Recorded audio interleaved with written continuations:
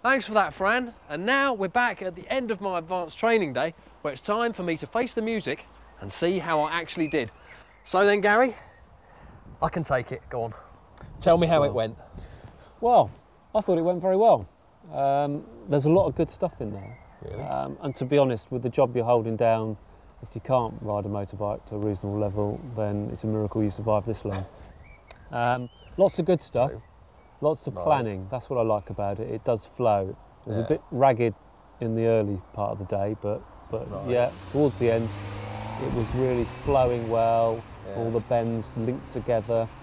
The whole ride looked like it was meant to be, but you were, really putting your mind to it. But all the stuff that we would look for, the planning, the safety margins. Yeah. There's some cracking overtakes, really nicely planned, and just silk past vehicles without any interruption to your flow. And that's what's really hard to do.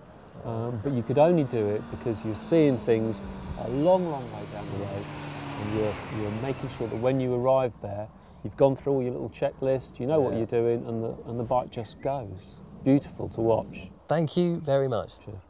So there you have it, advanced training.